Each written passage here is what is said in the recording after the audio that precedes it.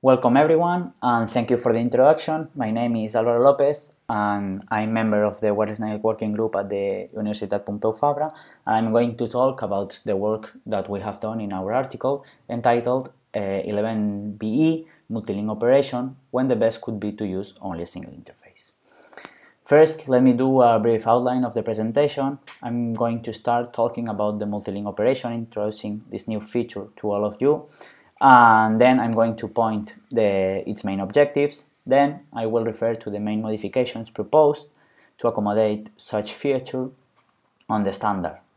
Later, I'm going to introduce the traffic allocation problem that we tackled over the article, and finally, I will present the results and pinpoint to the different conclusions and future work.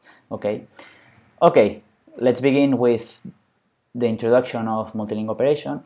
As you may know, the .11BE is referred to as the Extremely High Throughput Amendment, and it is the next amendment trying to define the next generation of Wi-Fi 7, by seeking to further increase the throughput performance while reducing the end-to-end latency and increasing the reliability of communications. Okay, in this context, different features have been proposed, but in concrete, we find that the multilink communications are the most innovative ones. Okay, under the multilink communications, we can find the multi-channel band operation and the multi-access point operation. Okay, it's worth mentioning that the multi-channel or band operation is referred to by the task group members as the multilink operation. Okay, and we only study the effects of this one. Okay.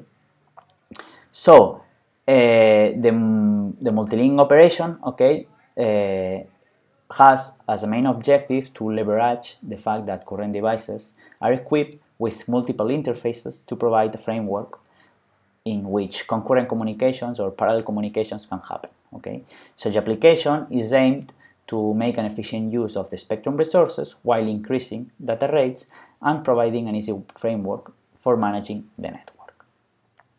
However, the addition of this feature, the multilink operation, requires some changes.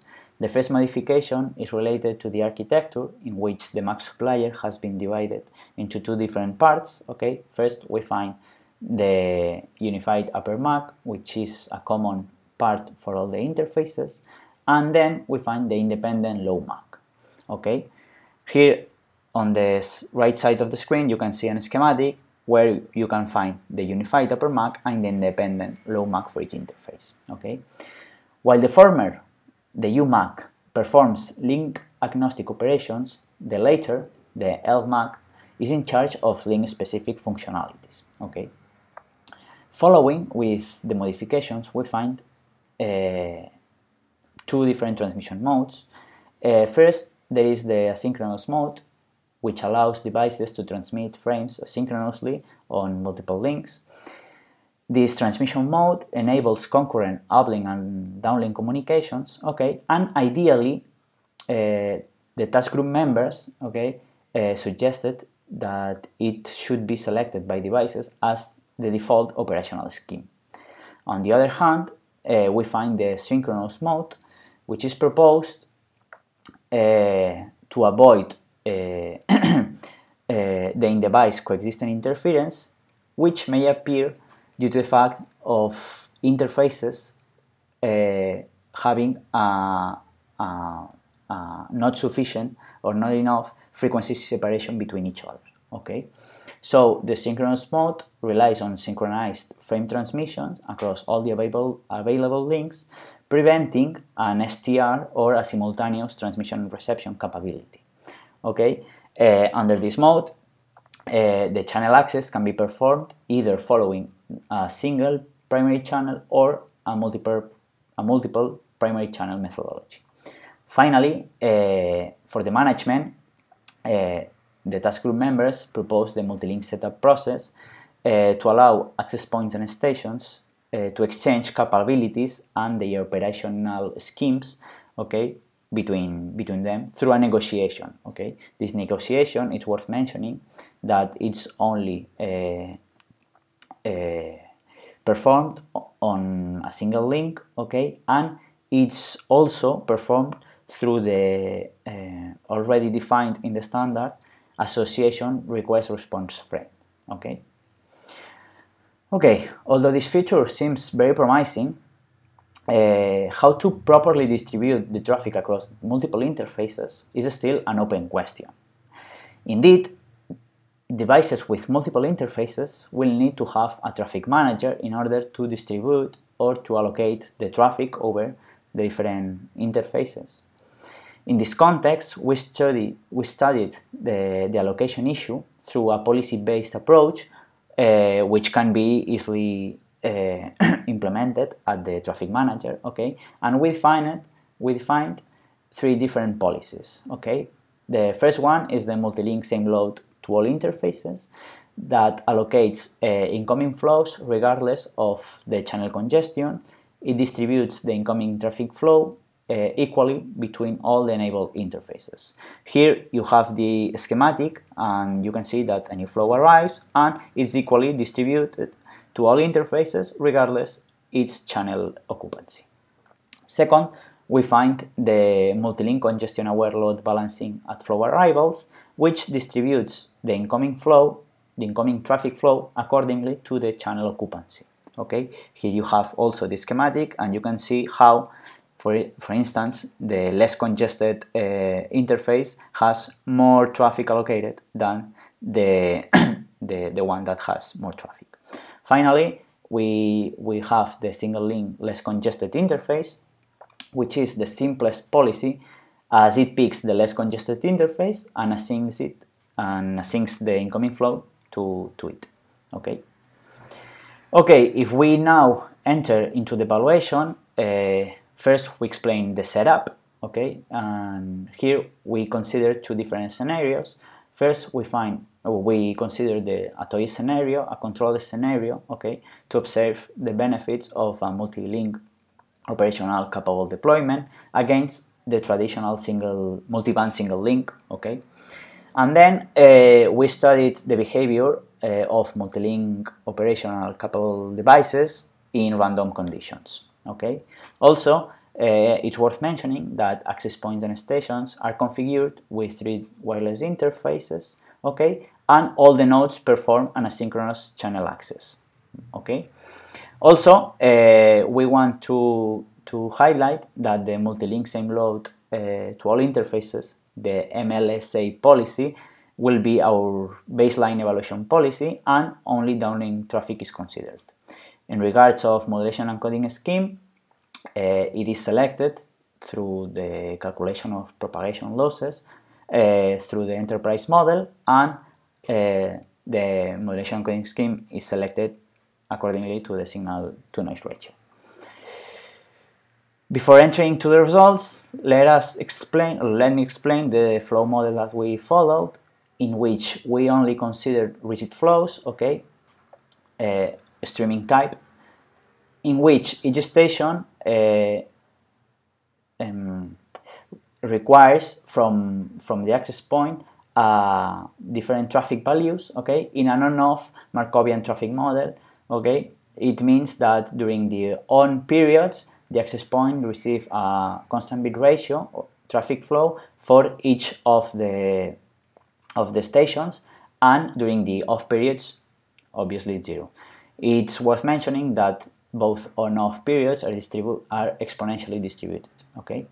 And once a traffic flow is created, we calculate the airtime, okay, following this formula, so we can proceed to include it or to pass it to the CCMA abstraction, okay. Here you have depicted a scenario where there are 2 different access points, okay, and here the time sequence, for instance, in t equals 0, okay, the access point B does not perceive any load, but in t equal 10, the access point B perceives loads from 2 of their associated stations, okay.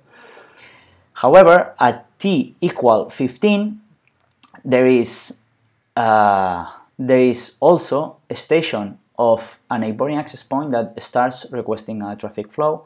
As you can see, the sum of all loads exceed the maximum allocable airtime, so we have to proportionally reduce the load of the stations. Okay, each access point obviously will do this process in order to do not surpass the maximum allocable airtime, and it's performed through the satisfaction metric, which is calculated as this formula says. Okay, and it allows flows to be or to fit into the maximum. This abstraction, it's important, or it's interesting to mention that works at flow level and it maintains the essence of the CSMA CA. Okay, evaluating if we go through the results, here you can see that multi-link deployment which uses a non-congestion aware traffic policy performs equally that the single link multi-band deployment that it's nowadays, or it's currently defined on the standard. As you can see, the performance is equal due to the fact that the non-congestion aware policy does not leverage the fact of the access point B having two free contention links. On the other hand, here you have the comparison between MLSA policy and the non-congestion aware policy with the congestion aware policy, and you can see that the congestion aware policy outperforms the MLSA, the baseline policy. Okay. If we go through the random scenarios, okay, we find that in the most cases, okay, both SLCI and MCAA are capable to deal with higher traffic requirements, and both effectively allocate more than the 90% of the required bandwidth. Okay, as you can see here in the graphic, most of the time the satisfaction of the flows are over the 95%. In addition, if we see what is the behavior of the deployments on the higher number of neighboring access points, we can see that both SLCI and MCAA present similar results. Okay, but MCAA decay in performance due to the fact that the higher the number of neighboring access points, the higher the exposure of the traffic. That is, allocating through all interfaces, okay, or to multiple interfaces, performs worse due to the fact that traffic becomes more vulnerable to neighboring access points.